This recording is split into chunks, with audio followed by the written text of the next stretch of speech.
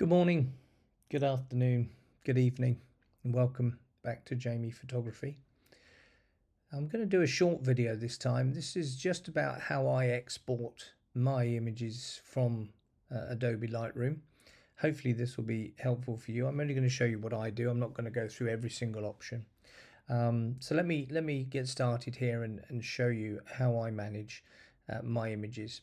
So inside Lightroom, this is an image from the last video that I did, and as you can see, I've got two images in here. I've got the finished processed image, and I've got the original image there.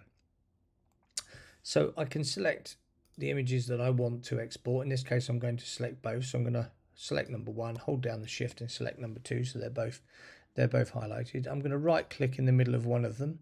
Any one of them is fine, and go to export, and then in export menu go to export. Now in here there are many options that you can use. You can set up presets, but what I normally do is I export to the hard drive.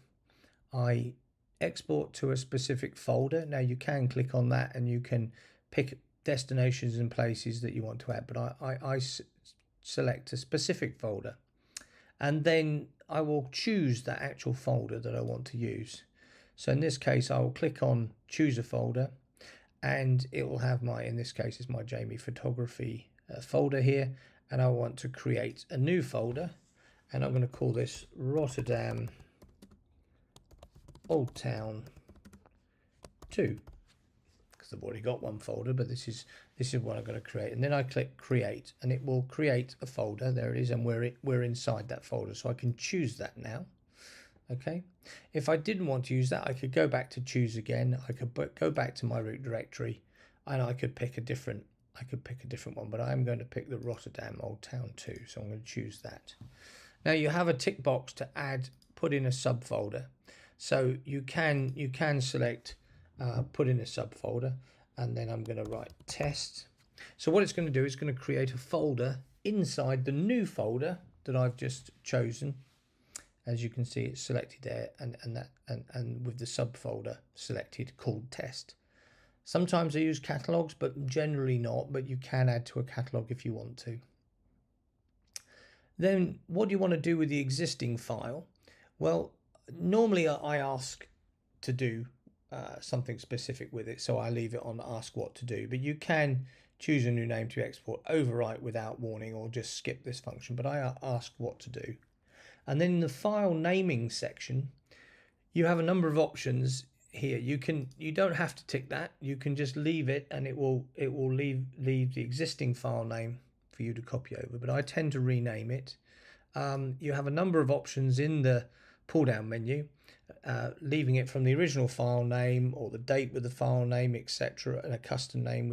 I just select custom name, and then I will select a name for the actual images. So I'm going to call this Rotterdam Old Town dash day to night.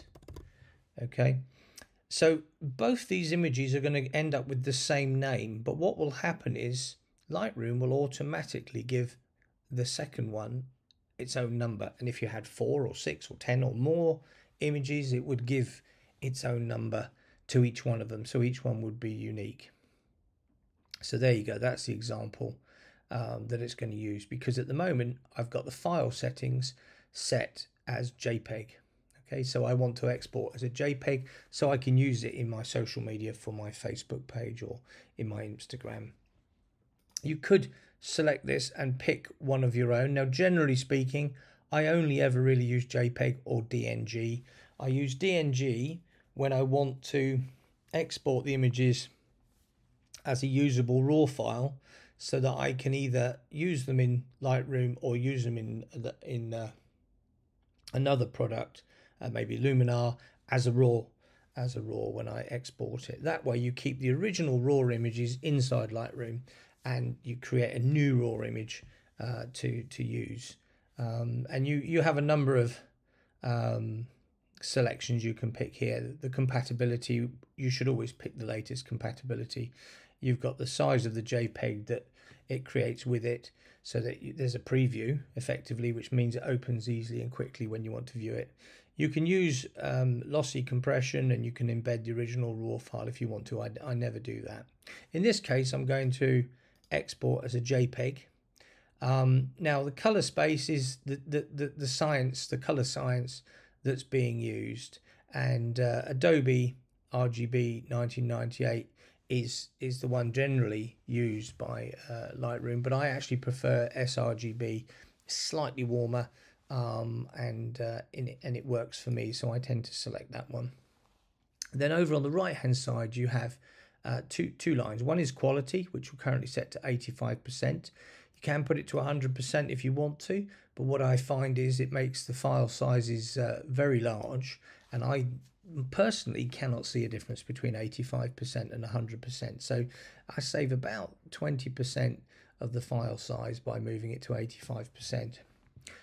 Otherwise, I could choose to limit the actual size of the image. So if I'm making a thumbnail, for example, that I would use in Lightroom at the beginning of the video, they require you to be less than 2 megabytes. So in this case, I would select 1800K and I would tick that box. So it would limit the output size of this image to 1800. But I'm not going to do that. I'm going to go with 85% quality on a JPEG.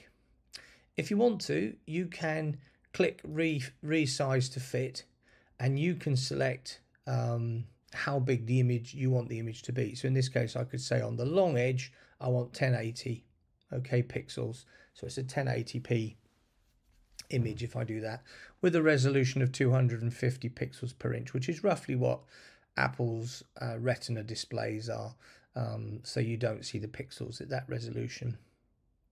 So you can select that. You could select a different one.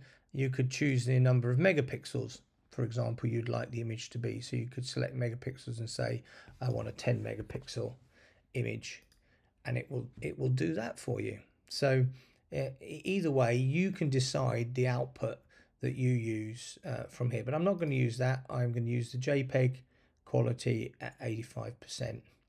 You have a couple of other things here. You have output sharpening, so you can add sharpening. Well, I never use that, because if I want to sharpen the image, I would sharpen it using the functions within Lightroom. You can also add or remove metadata. Again, I don't tend to use metadata too much, so I tend to just ignore this one. You can add a watermark. Some people like to have their signature on the actual image itself. You can use this here to add that image where selected. It can be quite useful. I don't personally use watermarks. And then post-processing, after the export, you can open it in another piece of software, another application, if you wanted to, but I have that selected to do nothing. When that's all complete, you can then, once you're happy, and so normally I would just go, this is the folder, this is the file name, this is the file type I want, and this is how I want that file type sized, and then that's all I would do. And then I would click export, and then you'll notice up in the top left corner here, it's exporting the two files, which is now done. Yeah. So if I now go into my files and go and have a look, Jamie Photography, Rotterdam Old Town 2, inside there you'll see, let me show you that as a pull down, Old Town 2 test was the subfolder that I created, and inside there we go, Rotterdam Old Town Day to Night and Rotterdam Old Town Day to Night number 2. All right, so it's literally put them in there, and then I can use those now for my social media, or for other outputs where a JPEG would be preferred in place of a RAW. Let me just go back to that now. If I've created another image, for example, here, I've selected this image, and then I decide I want to add or create a virtual copy. So I now have virtual copies of those. What I could now do is say, well, now I want to output these ones as well. So you could, because you want to put them in the same place, you could right click, go to export, and then go to export with previous.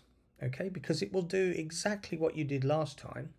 It sees 0 and 2, so you can choose to overwrite those ones that are already there, which we just exported, or you can click use unique names, which is what I do. And when I click that, it will now export those 2 additional files. And again, if I go into here, you'll find that it's created Rotterdam Old Town Day to Night 3 and 4. So it's added those on automatically. Okay, it's very good for that. So let me just show you the sizing issue. I'm just going to select all 4. I'm going to right click, go back into export. We're going to go back in. It's the same place in the same folder. We're happy with that, with the same name. Okay, so we're not going to change that. But this time we're going to limit the size. We're going to resize to fit megapixels, and I want them to be 5 megapixels. Okay, I'm going to select 5 megapixels. They're quite small, so I can use them as thumbnails. Okay, I'm going to export those. It's going to show me that there's already 1, 2, 3, and 4 in there. I don't want to overwrite them. I want to use unique names. Okay, so it's going to write those 4, as you can see up there. It's just writing those 4 there. Again, I'll go back into here. Now you'll find that 5, 6, 7, and 8 are the last 4 that it did, and you will see that 5, 6, 7, and 8 are 2.4 and 1.8 megabytes as opposed to 9.8 and 7.5, because it's gone for 5 megapixels. And if I go back into Lightroom here, go back into Library, and I select my Jamie Photography, I'm just going to resynchronize the folder because those new folders have been created.